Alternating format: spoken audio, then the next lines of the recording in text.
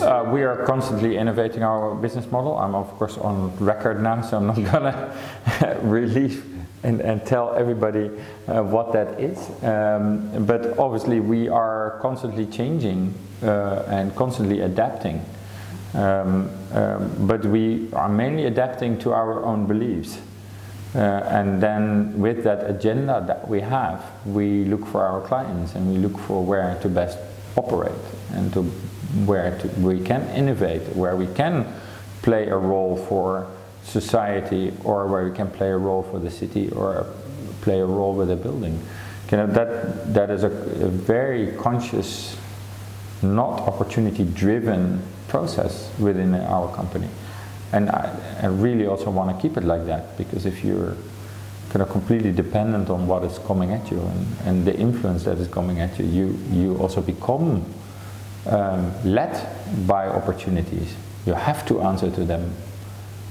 We can select from opportunities, and then we also determine what the agenda should be.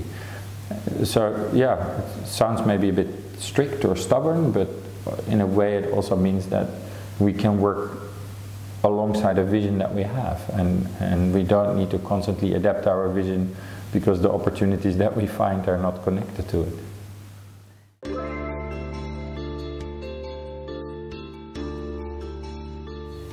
You need to be a good politician, you need to be a good social manager, you need to have a constant adaptability and flexibility based on innovation, and you need to understand what the actual drivers of the process are, and that are various drivers.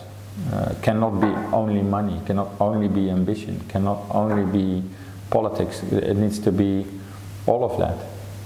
And that's the social, cultural, economic triangle.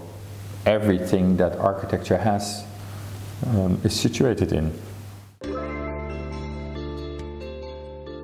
Firstly, what I like is that I can work with very good and intelligent people that really want to contribute to an urban environment with smart and good solutions, that want to engage in a process of a team, and that with that team we can push the boundaries of what we can do alone.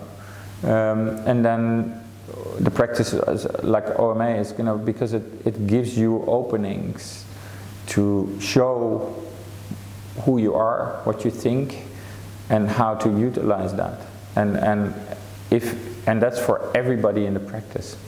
And I think that is kind of one of the nicest things that I have experienced in my work life, that everything you say is valued and is measured.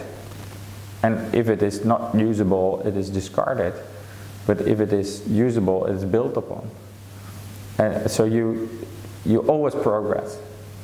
And that is in the end what we all want, is progress in our thinking, progress in our capabilities, and therefore progress in our contribution to society, or to the city, or to the building.